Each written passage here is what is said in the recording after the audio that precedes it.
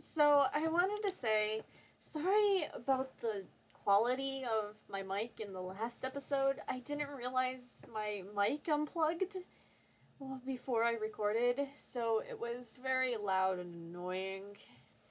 I just wanted to say sorry about that. um, so today I've come here to express my opinion on Bumblebee, and I didn't write a script or anything because I wanted this to be as genuine as possible and from deep down in my heart, because I know a lot of people are sensitive with this topic, so I wanted it to be true. No scripts, no nothing. Just 100% me. So, if I stop and think for a minute, that's why. Let's get down to it, then. So, with Bumblebee, it's a great ship, but a bad one at the same time. And I'll talk about my opinions throughout the volumes.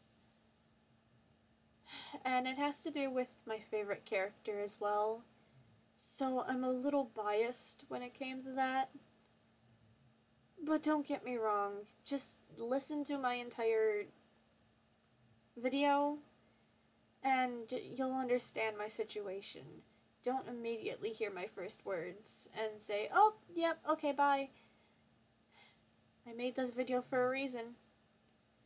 So, let's talk about where I was with RWBY in general.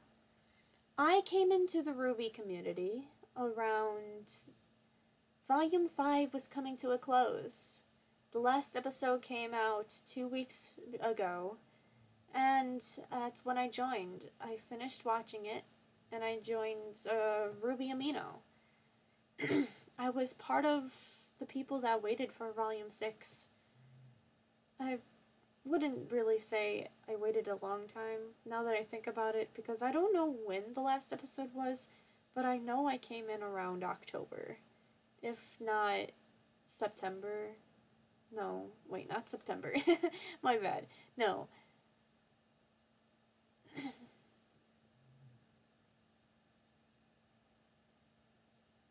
September? Maybe? Wait, now that I think of it, September, October. Maybe it was September. Either the ending of September or the beginning of October is when I came in. So I only had a month to wait for Volume 6 to come in and start. So that's where I was. And let's go to Volume 1, when I started binge watching it. Volume 1, I didn't really see Bumblebee as a thing because of how much they didn't talk. I liked the scene of Yang helping Blake come to the dance.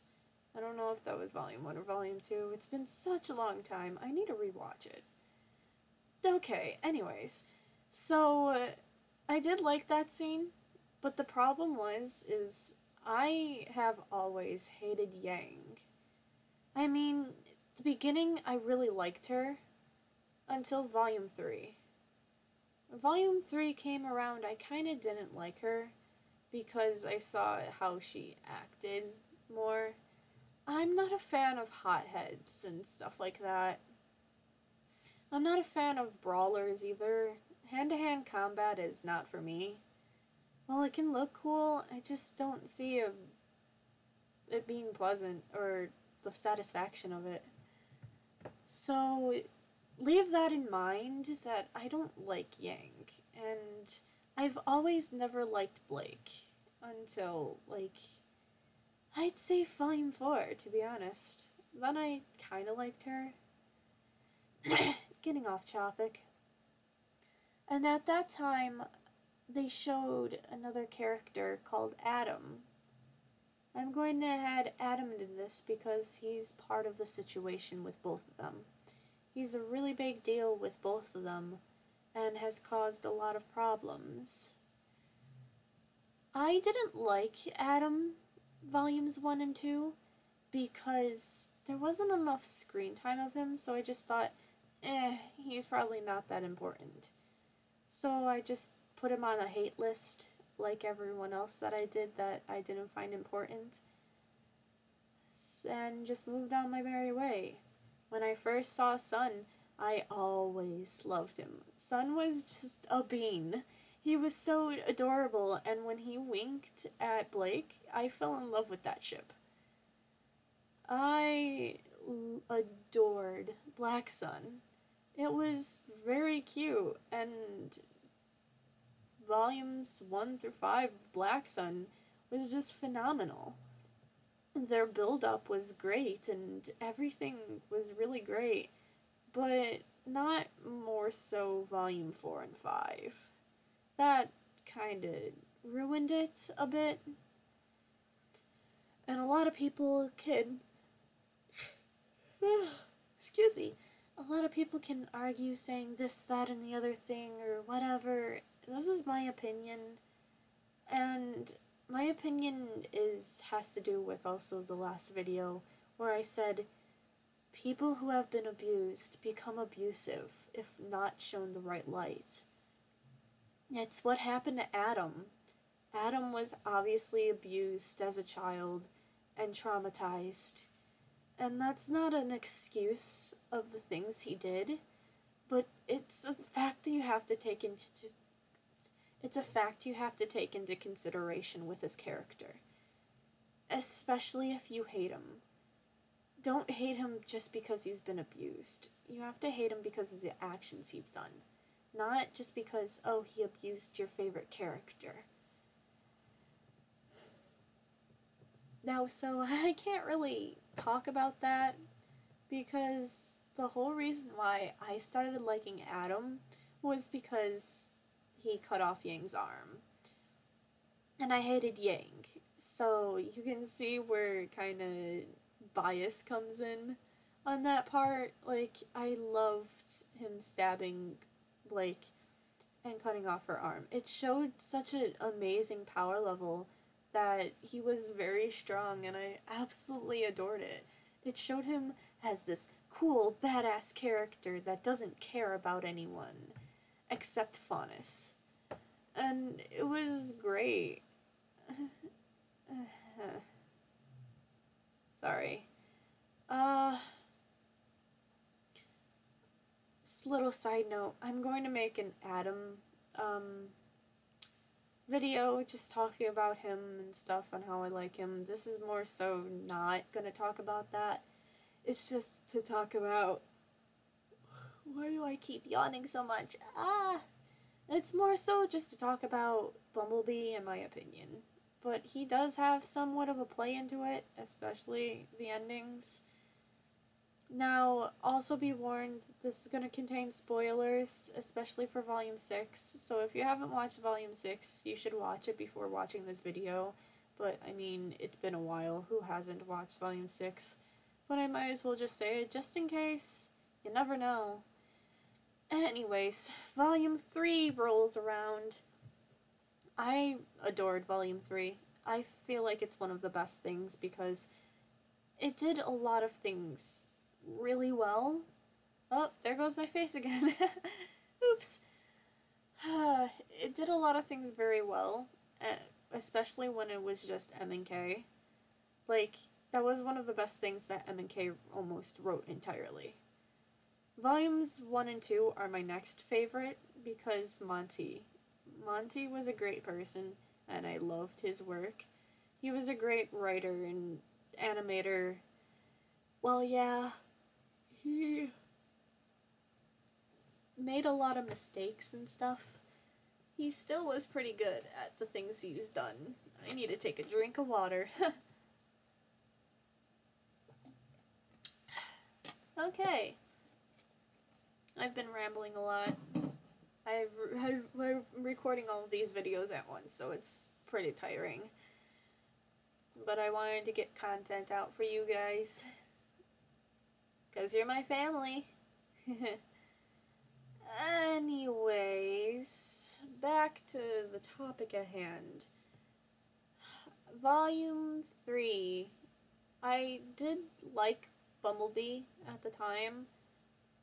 especially after their whole little conversation.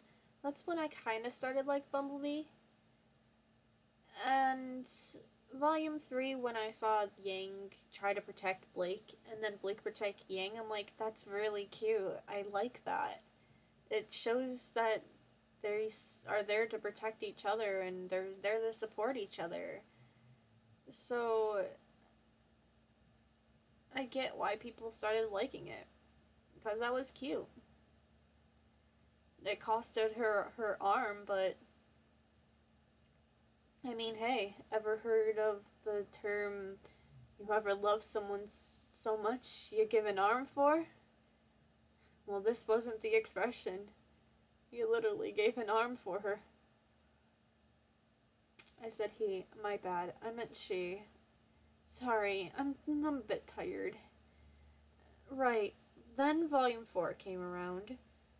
I don't really remember much of Volume 4, especially since it didn't have Bumblebee a lot. It was more so to strengthen Black Sun. And I'm gonna talk about Black Sun too, because I've loved the ship since Volume 1. It was beautiful. Their little interactions with each other were adorable, and it was great. But him is kind of... Oh, there goes my face again.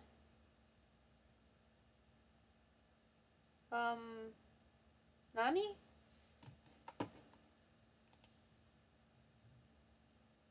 There we go. So, him stalking Blake wasn't the best idea, but I understand his situation. This was a girl he really cared for. No one knows why he all of a sudden cared for her. He didn't really know her, but he did, and that's fine.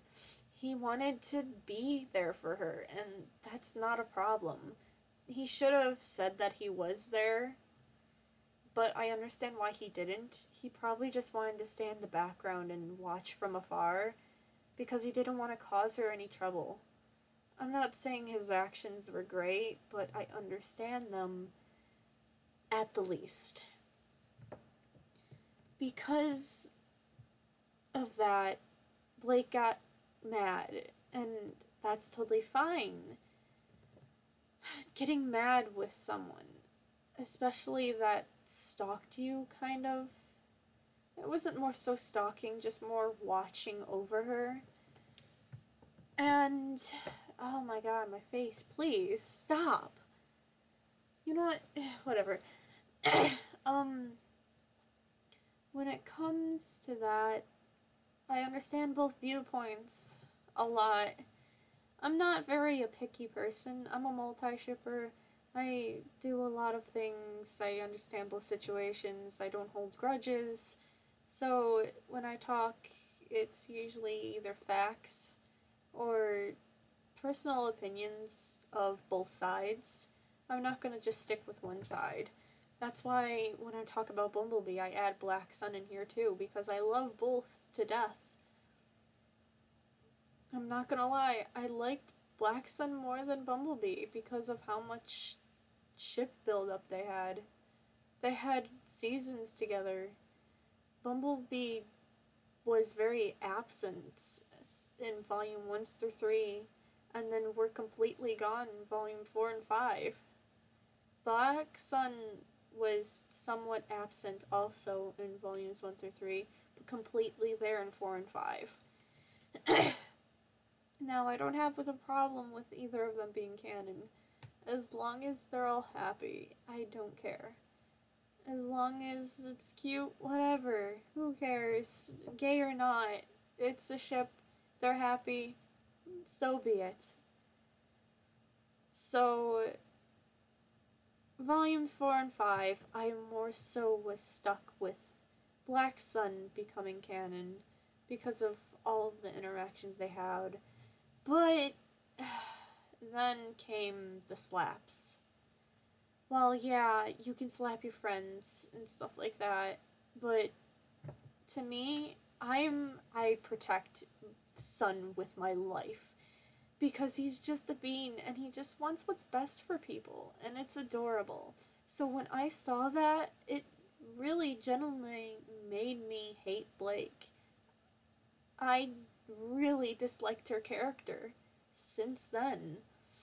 I understand why she did, but slapping him that many times, and not just once, but twice, not how many times he slapped, but 2 scenes of getting slapped, one on the docks, and then one in her house, it upset me.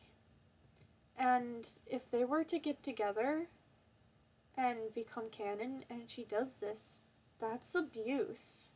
That would be physical abuse, and it wouldn't be okay. Because no one wants to deem Blake as an abuser. I mean, it's not uncommon for people who have been abused to be abused. And I'm not saying Adam abused her, because we don't know who abused her. For all we know, it could have been a mysterious person.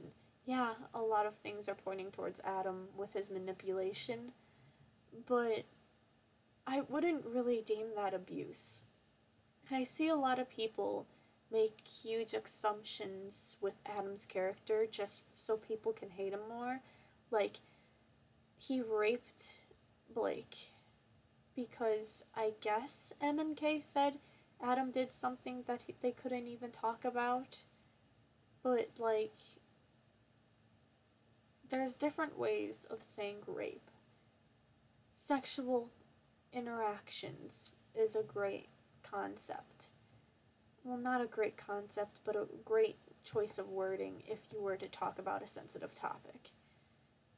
Inappropriate behavior is even dumber. Number, not dumber. My bad. Is even number. There's a lot of ways you could have said it if he was to be that. And a lot of people call him a pedophile, but no one really knows his age. He's been deemed around 20 to 23. And that's at the time Blake is 18. So that's just a 2 to 4 or 5 difference. It's not that extreme, especially when they're both younger. Take in mind, either Adam was a minor also, or he was just turning an adult. So it's not as bad as it seems, especially the people that hate Adam. And yeah, I'm talking about this because of the fact that it has to do with Blake and then the relationship towards the other characters that she can come up with. That's the only reason why I'm talking about this sensitive topic right now. So, like I said, coming up with different reasons on why to hate him, understandable, but there's no real proof. Yeah, he manipulated her, but it was more so to keep her near him and not abandon a cause that he wanted to happen, especially in the early volumes. After volume 4 or 5, I don't remember which one, he just abandoned his cause for some reason and did a whole 180, but that's a different topic. And, we don't know if he abused Blake. So we don't know where all of this is coming from. She said he was spite, but I don't think it would just be spite. I think it would more be vengeance, revengeful, revenge, something along the lines of that. He was hurt, yada yada. I'm getting off topic. I'm sorry. I was rambling, and then it continued on. Anyways, so when it comes to Blake, we don't know if she will become abusive or not in a relationship. And the slaps really sealed the deal for me of she would be in the near future. I'm not saying she is now, and I'm not saying the slaps were meant to purposely harm, even though they kind of were. It's more so of the fact that it happened, and I actually shipped them together, like I saw them as a relationship, even though that they're not canon. But yeah, that's why I deem Blake as a borderline abuser. Now, on to Volume 5. I liked them coming back together. I didn't like the fact that Yang forgave Blake super easily. It was kinda dumb. She should have been mad. They did do that in Volume 6, like a small bit, but it wasn't enough. Having someone leave after they caused a body part to be removed and you get traumatized. She was supposed to have PTSD because of it. You shouldn't forgive the person that easily without talking. That's what I hope to see in Volume 7, is them talk. It would help their it would help their relationship a lot if they would just talk. I know it's not meant to have a lot of talk. It's more so it should be a show and don't tell kind of situation. But that comes to a situation just like Volume 4 and 5, when Sun and Blake talked. It was talking, but it was much needed talk. That was another reason why I thought they were going to be canon, to be honest, is because they actually sat down and talked. Sun saying that he would protect her. It was a beautiful scene, and it made me really happy. That's what's needed for Bumblebee. And when Volume 6 came around, I'm just gonna say it, I hated Bumblebee.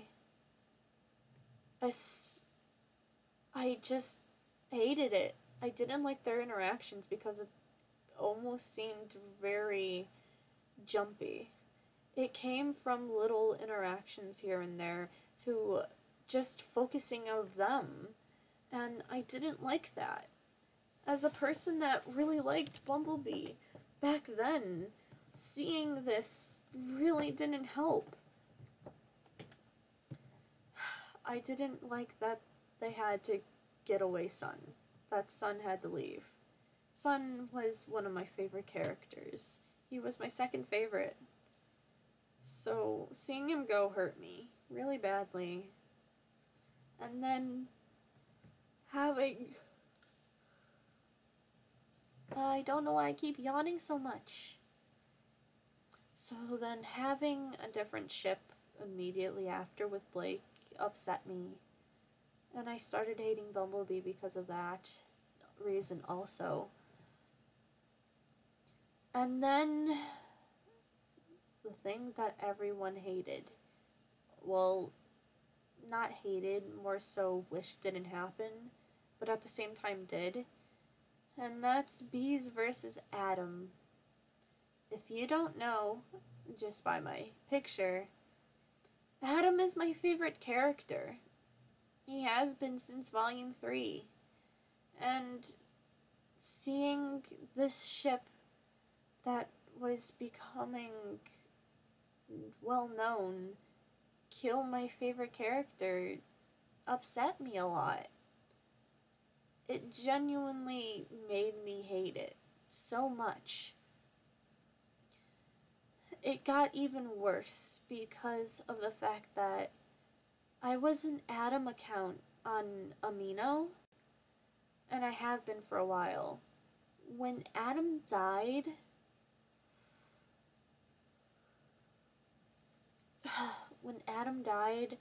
I got spammed with Bumblebee and his death by Bumblebee shippers.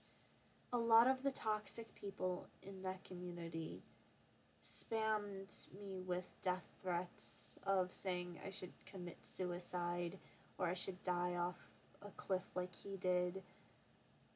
called me homophobic and stuff like that, all because I was an Adam account. All because I liked a person that a lot of people didn't like. I got attacked for it. And it was bad. Adam's death was the only death that made me cry. And then getting spammed with his death only jogged my system deeper down. I was depressed for months. I'm still really depressed about his death, but I've gotten better with that. It's a hard topic for me because I've always related with Adam a small bit. So seeing him die affected me personally, and I'll talk about that when I talk about Adam in my next video. But that's the reason why I hated Bumblebee. Because of toxic shippers and his death. It was a mess, and seeing them not force the entire ship, but just force that scene of Bumblebee upset me, because it was bad. They held hands, yeah, that's really cute, but at the same time, it sucks, because they're like, look at that, I found a person, I'm gay for them, I don't love you, Adam. And it's like, oh jeez, that's not the point of this at all. So that's why I started hating Bumblebee, and I started standing for Adam at one point because of it, and I regret standing for him, but at the same time I don't, because he's always been my favorite character.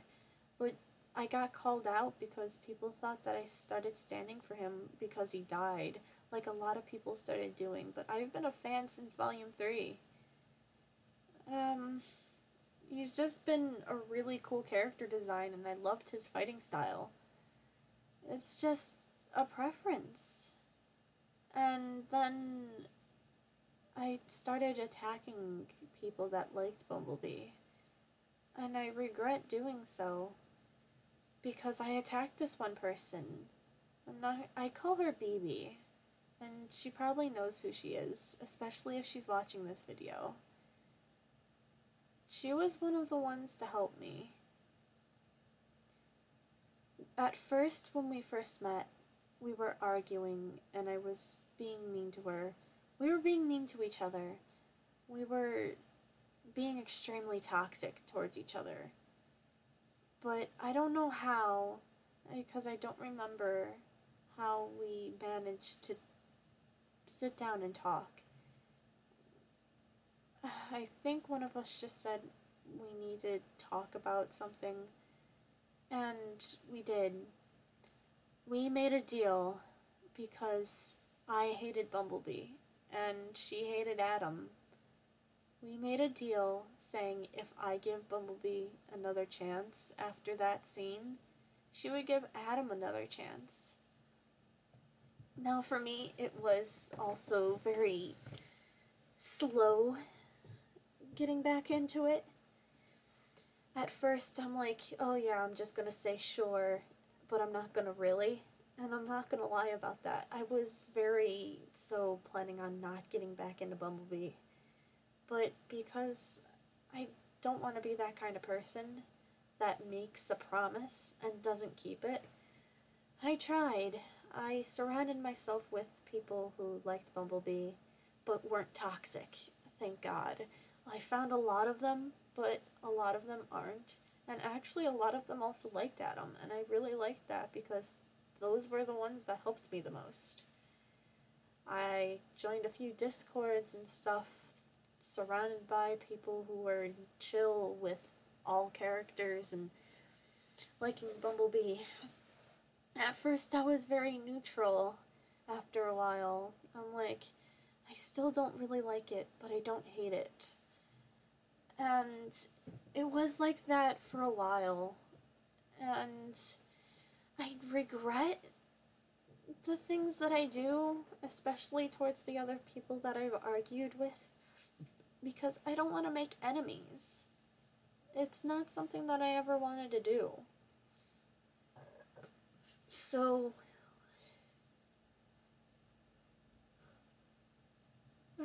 sorry, I'm very tired. So, when it came to that, I slowly started to like it again. It's not as big as I liked it when it first started, but I still like it. I'm hoping maybe Volume 7 they'll have the talk and it'll help me like it more. But as of right now, it's semi-like to neutral. And that's all I can do for right now, especially with the given things that I have. Not a lot of interaction 1 through 5, and then Volume 6 interaction I really didn't like.